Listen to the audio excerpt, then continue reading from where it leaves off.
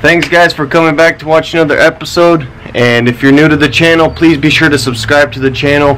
This behind me is my 2008 Jeep. To start putting the control arms and get this Jeep out of here, get it into the garage, that way we could work on it more, put in more hours and start working on the frame and the other damages that we have to do. So here's a quick update of the axle.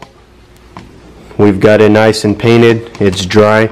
So what we're going to do today is install our bump extensions here. So we're going to drill a 5/16 hole in the center on both sides, and these are the bolts provided,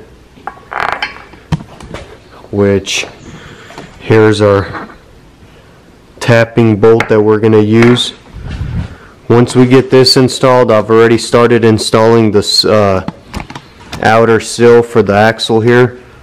So we're still going to need to install the axle shaft, and then we can install the knuckle, and we'll go with the brake calipers we still have, so that we can get this axle back on the Jeep and get the Jeep moving and park it in the garage here so that we could work on it. After I do that, I'm going to clean out, I'm going to take that off, drain the oil, clean all the grime and everything inside there, and install the new diff cover. So I've got the center marked here. What I did was center that up, and I just used a marker to go through and mark it.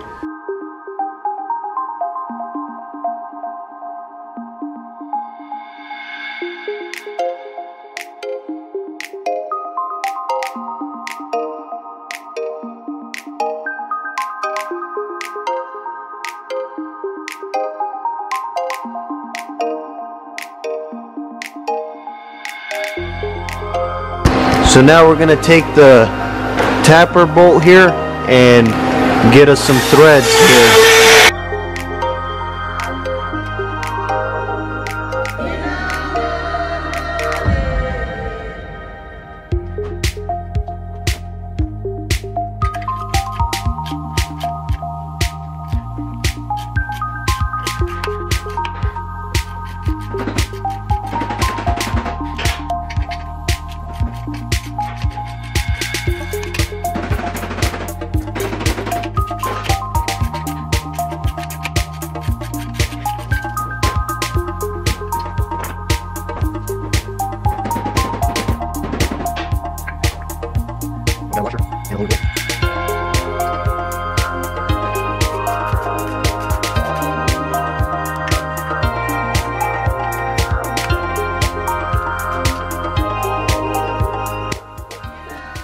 You don't want to tighten it too much because it will strip out. It's nice and tight. Let's do this other side.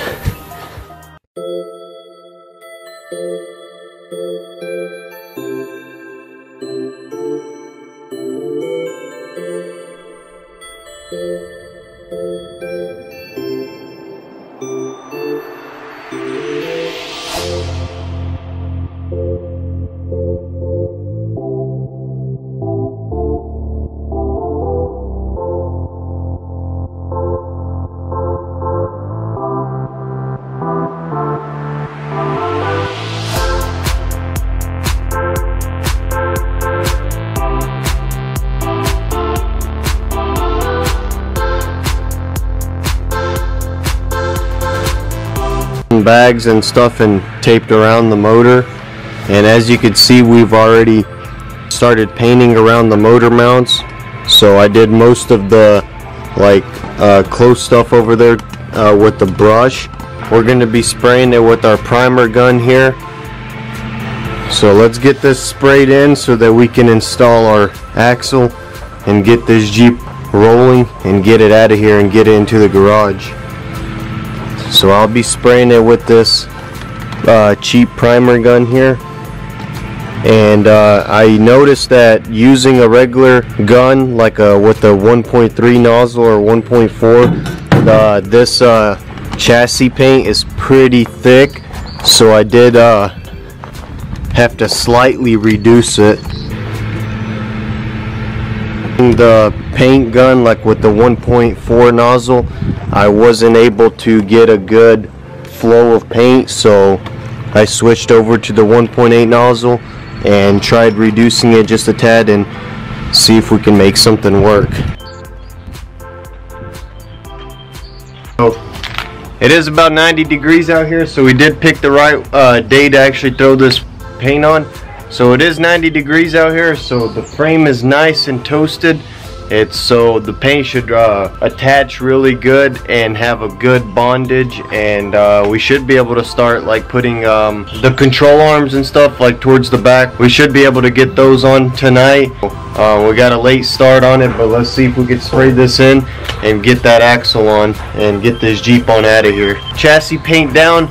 The frame is nice and hot. It should apply really well, and it should bond together to the frame. So so the primer is dry for about 3-4 days. Don't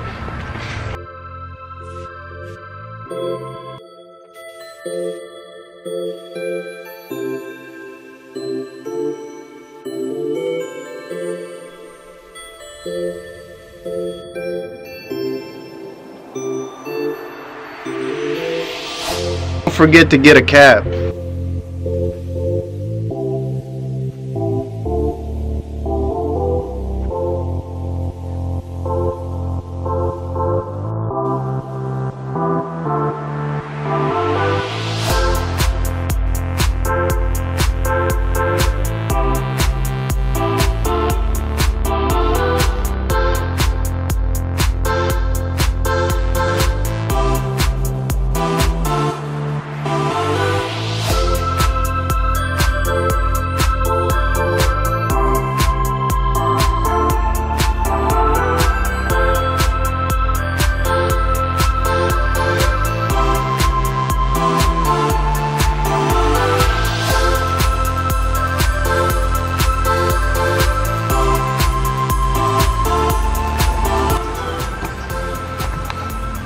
So we got our first coat down, and you always want to apply the first coat light, and then you can always, you know, go back and get some of the spots that are still visible. But man, that changed the whole look of it. So I didn't paint right here. I want to go ahead and sand this little bit of trash that we have here. I want to sand some of this garbage right here.